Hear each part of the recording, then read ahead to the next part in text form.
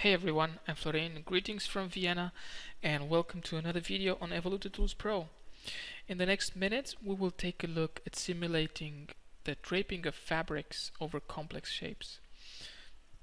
This simulation, this application is specifically targeting the draping behavior of woven fabrics like carbon, glass or aramid for the composites industry, like the ones shown on the screen.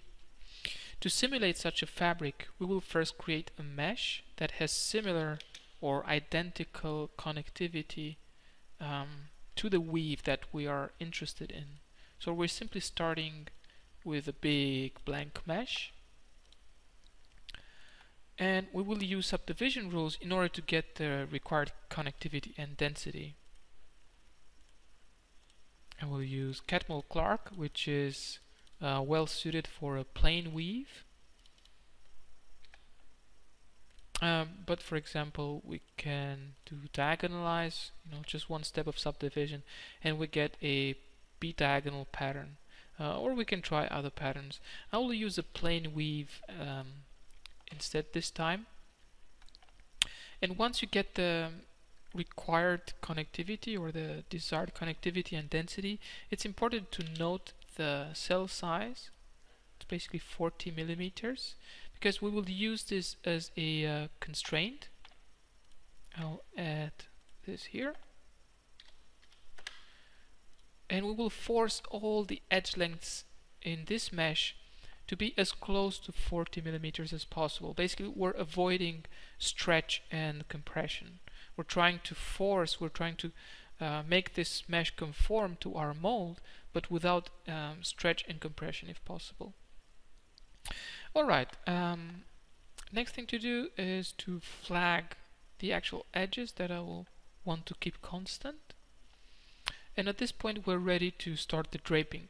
And the draping itself is controlled by a few functions. We have surface closeness here. This is basically forcing the mesh or the fabric to snap onto our mold. I have some fairness curvature added, and this is just keeping the seams of the mesh, basically the fibers, as smooth as possible. And I have ideal edge length ramped up to 2.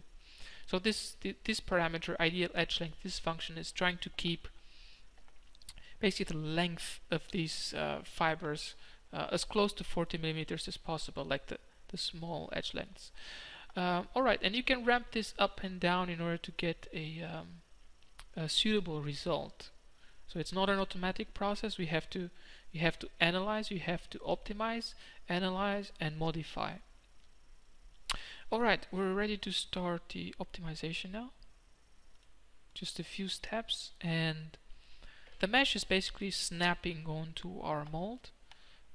There's a bit of an area here which is not covered. Our mesh is a bit on the short side, so I'll just drag some vertices and anchor them here. Alright, and it's like dragging the fibers with your own hands, and then you can optimize again, and you can see the entire mesh move around according to that new positional constraint. I can also release it as easy as deselecting it if I want to. Okay, so that was quite a few steps of optimization. Let's look at our mesh or our fabric. Now obviously on such a large and complex shape, you will not use a single ply. You will use several patches. But this is just for demonstration purposes. It's quite an extreme example to try to conform this mesh over this complex shape. Now what we can see is, because of the cell size, we don't have enough information in this mesh to actually follow the geometry closely.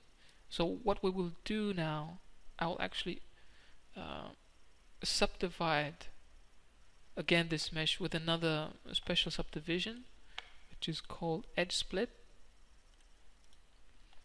This is creating a new mesh. So this new mesh has a new vertex in between each of the original vertices. So there is a bit more information in this mesh right now, so it can conform a bit better to the actual geometry of the mold. And we can actually carry on the subdivision further if we want. For example, we can add 2 or 3 or 4 more vertices in between these original vertices. But for the moment it's fine, it's dense enough for display purposes. Once we have a new mesh, we have to reflag again the edges. Alright, this is done. Detecting my corners. I can try to optimize again and see what happens, and it'll not be good. You see, it's trying to get bigger actually, because I did subdivision, so I split this 40 millimeters in two. I also have to adjust it to my ideal edge length. Alright, so now we can optimize again, and we can see that the fabric is conforming a little bit better to the shape of the mold. And at this point we can look at some of the analysis tools, because we're really interested in how far this mesh is from our reference surface and what's the actual status of the fiber length. Alright, so let's look at the analysis a little bit. So what we have here is closeness. I'll just give it the min max range, and these are Rhino real units. And again, you will not get too close to your mold if the resolution of the mesh that you're optimizing is not dense enough, but this is again just for demonstration purposes. Another important thing is the edge lengths. So I have 21 to 19 for display scale. So we're not doing too bad. We can see some of the fibers here are really trying to stretch at the point where I anchored. Sorry about that.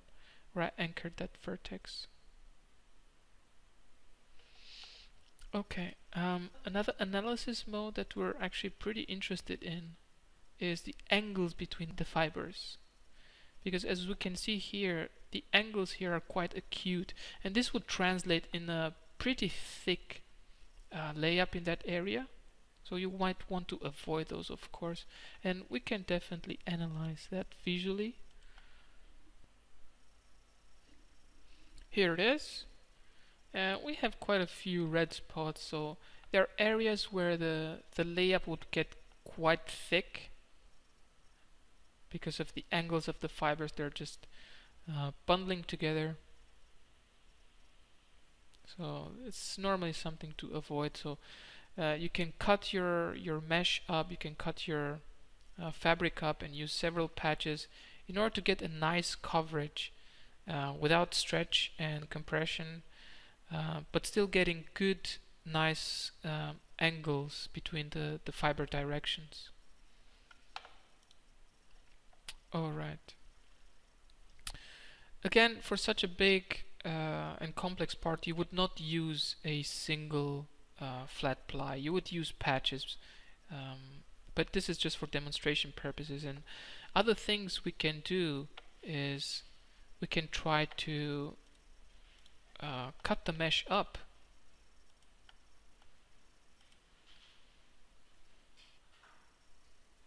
So we can see how the fibers move if we introduce a cut in the fabric.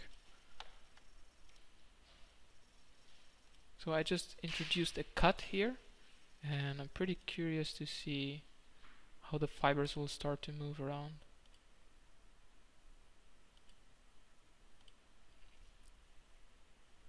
So it's normal that you will start to see some overlapping in that area. And of course, in the depression of the mold in the middle, the fibers will try to get away from each other. There's a lot of surface area to cover, and the fibers are getting away from each other. Alright, so this is an interesting way to try to simulate the draping of these fabrics over a complex shape. At some point you can just cut your mesh. You can cut the unused part of this fabric.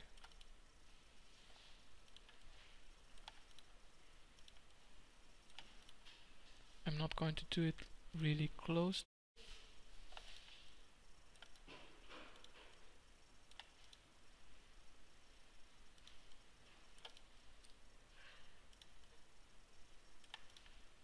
And just so we can get the contour of the actual fabric that we have to cut out.